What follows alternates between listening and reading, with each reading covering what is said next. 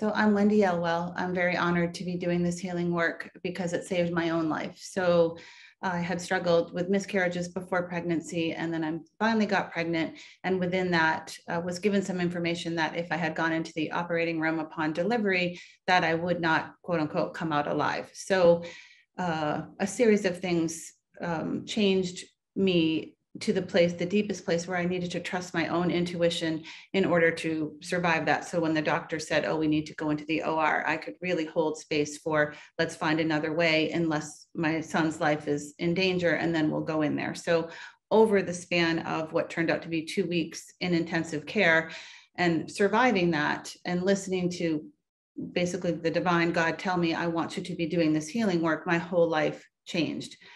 So I now offer healing sessions for others with the wisdom that was given to me.